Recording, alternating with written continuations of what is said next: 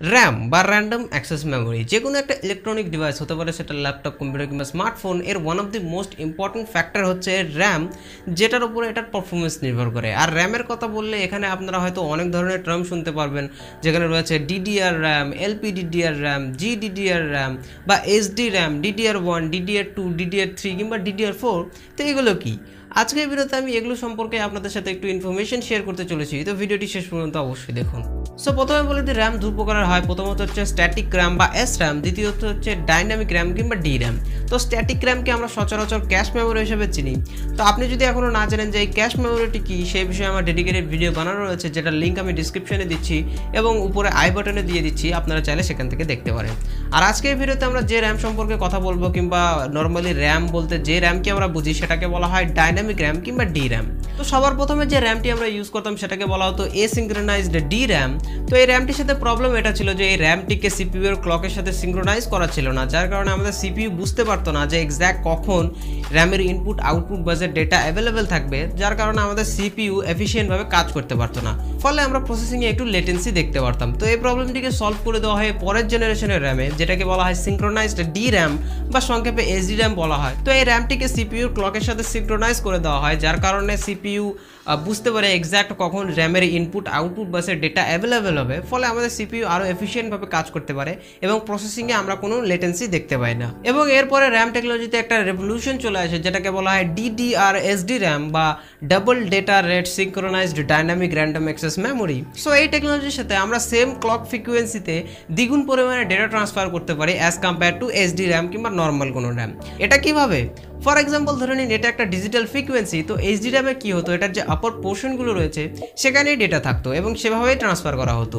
এবং DDR-এ কী করা হয়েছে, এই ফ্রিকোয়েন্সি যে লোয়ার পোর্শন রয়েছে সেটাতেও একটি করে ডেটা ট্রান্সফার করা হয়েছে, যার ফলে কী হয়েছে, আমরা সেম ক্লক স্পিডে দ্বিগুণ পরিমাণে ডেটা ট্রান্সফার করতে পারি, যার কারণে এই টেকনোলজিটির নাম ডাবল ডেটা রেট। এবং সবার প্রথমে যে DDR SDRAM এসেছিল সেটাকে বলা হয় DDR1 র্যাম, এবং তারপরে বিভিন্ন এর জেনারেশন চেঞ্জ হয়েছে, তারপরে এসেছে DDR2, DDR3 এবং DDR4।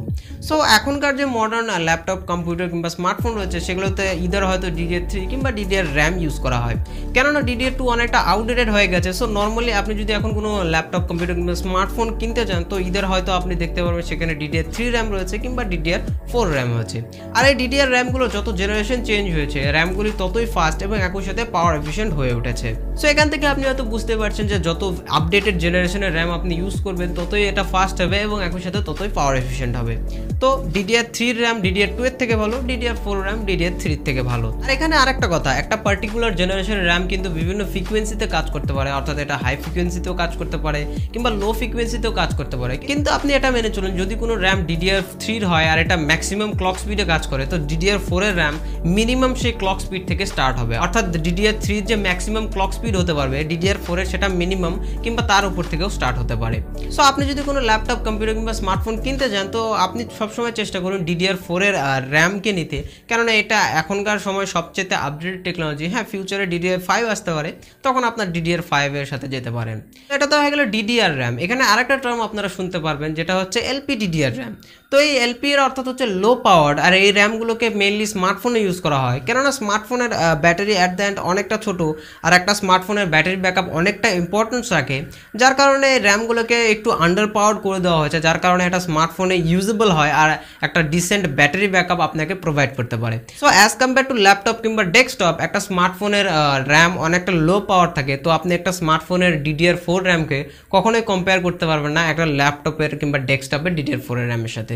আর সাধারণত মিড রেঞ্জ আর বাজেট স্মার্টফোনগুলোতে LPDDR3 র্যাম ইউজ করা হয়, আর যে সমস্ত ফ্ল্যাগশিপ স্মার্টফোনগুলো রয়েছে, দামি প্রিমিয়াম স্মার্টফোনগুলো রয়েছে, সেটাতে আপনি LPDDR4 কিংবা LPDDR4X র্যাম দেখতে পারবেন। আর এখানে আরেকটা টার্ম চলে আসে, যেটা হচ্ছে GDDR র্যাম। দেখুন এখানে G এর অর্থাৎ গ্রাফিক্স, অর্থাৎ GDDR র্যামগুলোকে মেনলি গ্রাফিক্স কার্ডে ইউজ করা হয়। আপনি বিভিন্ন গ্রাফিক্স কার্ডে হয়তো স্পেসিফিকেশনে দেখতে পাবেন 3GB গ্রাফিক্স কার্ড কিংবা 4GB 6GB গ্রাফিক্স কার্ড। তো এটা মেনলি গ্রাফিক্স কার্ডের যে র্যাম রয়েছে সেটাকে বোঝানো হয়, আর এই র্যামগুলো মেনলি GDDR-ই হয়ে থাকে। তো GDDR র্যাম অনেকটা আলাদাভাবে কাজ করে অ্যাজ কম্পেয়ার টু আমাদের নর্মাল র্যাম, যেটা সম্পর্কে আমি ডেডিকেটেড ভিডিও ইন ফিউচার বানানোর চেষ্টা করব। তো সেই ভিডিওটি দেখার জন্য অবশ্যই চ্যানেলটিকে এখনই সাবস্ক্রাইব করে নিন। সো গাইজ, আমি আশা করছি আপনারা বুঝতে পেরেছেন যে DDR র্যাম কি বা SDRAM কি, LPDDR র্যাম কি কিংবা GDDR র্যাম কি। সো যদি আপনার ভিডিওটি ভালো লেগে থাকে লাইক করুন, শেয়ার করুন, আর হ্যাঁ চ্যানেলটিকে সাবস্ক্রাইব করে নিন এই ধরনের কন্টেন্ট ফিউচারে দেখার জন্য। এই ভিডিও এটুকুই, ভালো থাকুন, সুস্থ থাকুন, দেখতে থাকুন Bangla text. Thanks for watching.